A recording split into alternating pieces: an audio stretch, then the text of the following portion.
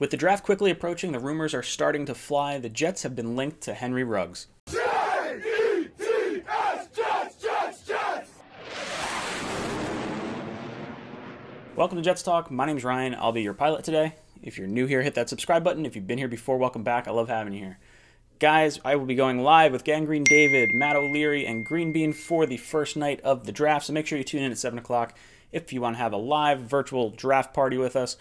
And we could be looking at potentially Henry Ruggs as our number 1 overall selection.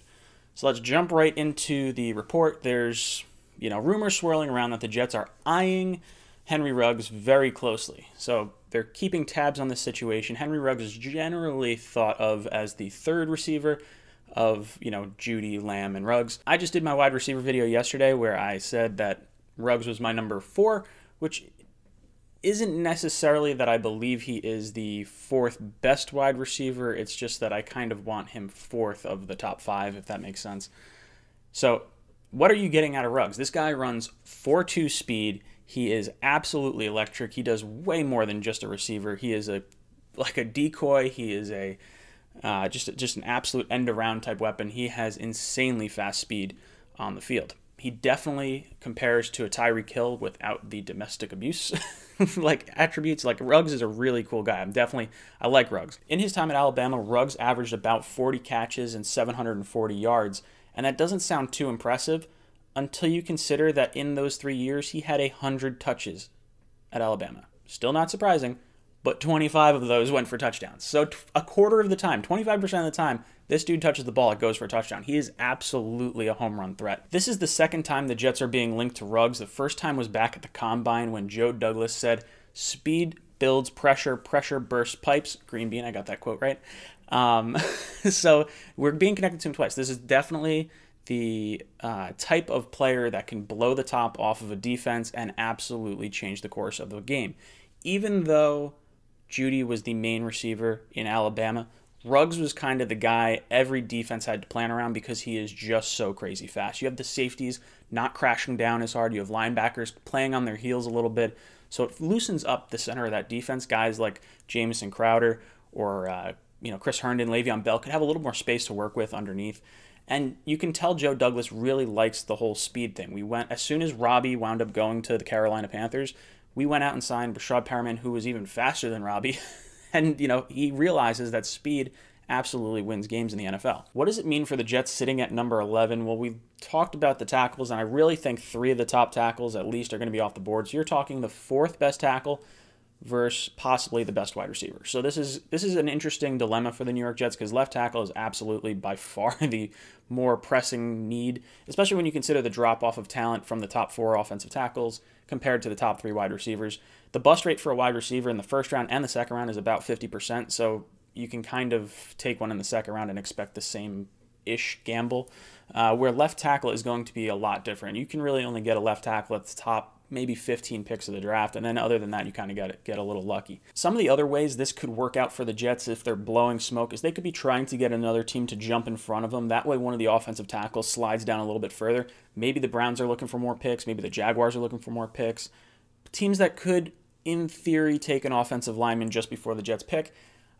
I think Joe Douglas really wants to rebuild this offensive line. He's redone it through free agency.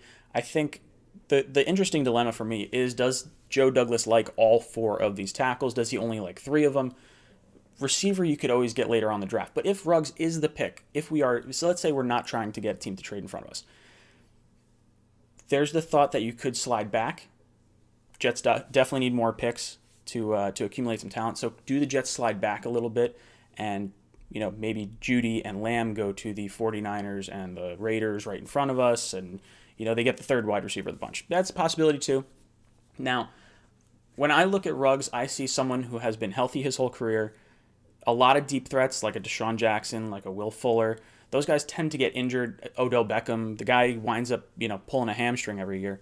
So deep threats tend to be injury prone. That's one of the reasons why Robbie Anderson was so valuable, was because of his health. Tyreek Hill. Henry Ruggs is very much in the healthy category as far as everything I've seen. If the Jets were to take Ruggs at 11, that means the Jets are going total speed on offense.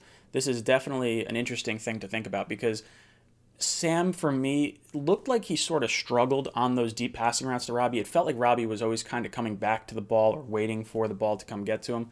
And that could be more of a product of the Jets' offensive line and Sam not being able to step up into the pocket. So I could be reading into that a little bit too much. Henry Ruggs, very interesting. If you take him, I want the Jets to double dip at wide receiver at some point. I don't particularly want a receiver in the first round. I think the fourth tackle versus the number one wide receiver, that's a little bit more interesting of a conversation. But if you take Ruggs, he possesses a skill that Jeudy and Lamb do not have, whereas a second or third round wide receiver may have the bigger body type like a Jeudy or like a Lamb that I kind of want. Like if we take Ruggs in round 1 and we satisfy the left tackle needs, whether it be Jason Peters, Trent Williams, Kelvin Beachum coming back, or a second round left tackle, if we're looking at another wide receiver, I would still like us to go after maybe a Michael Pittman if he were to fall. Chase Claypool is a guy I am very high on. I'm shocked he's actually not in the top 10 or top 12 of receivers. Anywhere I'm looking, it's kind of tough to get a good reading on him. But if we get him in the third round with Ruggs in the first, and then you satisfy left tackle in some capacity, that would be a crazy fast offense and a really good upgrade for Sam Darnold. Guys, let me know what you think about Henry Ruggs down in the comments below. Do you think this is just a smokescreen? Do the Jets have genuine excitement or genuine need for Henry Ruggs? Do you think they will make him the pick at number 11, or if they were to trade down? Let me know everything in the comments. Don't forget to tune in on Thursday for the Jets Live Draft Party right here on Jets Talk 24/7. I'll see you guys in the comments, and as always, go Jets.